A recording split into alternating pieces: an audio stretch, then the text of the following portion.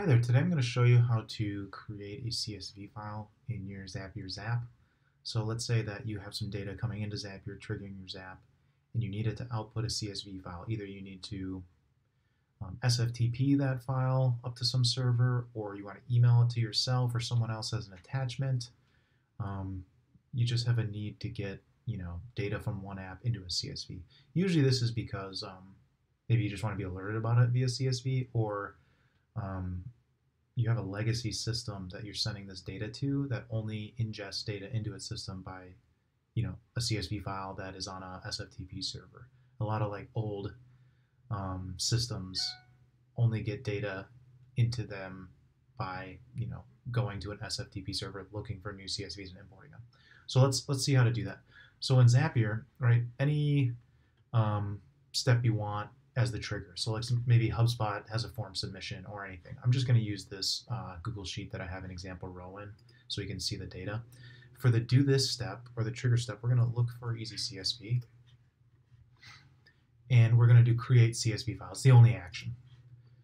Keep going, select your easy CSV account. You need an easy CSV account because we're going to have these objects called CSV generators. And these objects are great because you set these up in easy CSV. If you haven't set one up, it'll just make one for you. So this one was generated for me. I didn't have to go to easy CSV after I signed up. And it's going to make a CSV file that has this default file name. And so it'll have a unique ID, so every file will be unique in case you're uploading it somewhere. You can change this, which I'll show you in a second. You can either change it in easy CSV or you can just override it in your Zap for the file name. The next piece is you're going to have these header value pairs, key value pairs. And it's going to make a single row CSV. So let's say that we have email address and we have phone number of some new lead. Cool. And this is data coming from that trigger step. These will be the headers of the CSV file. So this will be a 2-row CSV file, the first row being headers, email and phone number. And the second row is just the only data. So it's just one row of email and number. Now, if we execute this, when this action executes, it's going to return a file URL that's temporary for 1 day. So send it somewhere, upload it somewhere. And it'll also do things that you specify in your generator. So when you go to Easy CSV, you can go up here and go to all CSV generators, and you'll see one that was auto-created, or you could have created one first if you wanted to. You'll see when you go see that, you'll have a log, so you can see when this executes, and you'll get a link to the file, just in case you need to go get that file.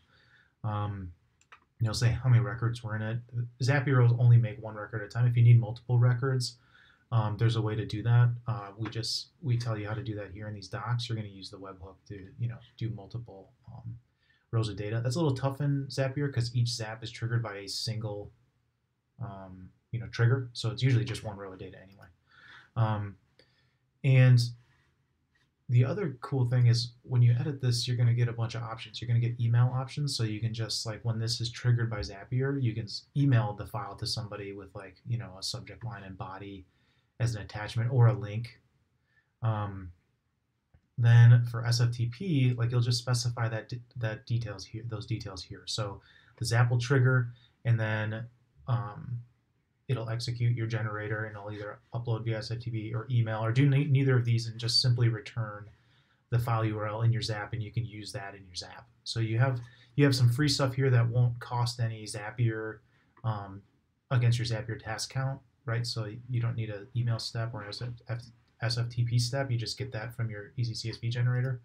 But you can also continue. So let's continue here. We'll do a test.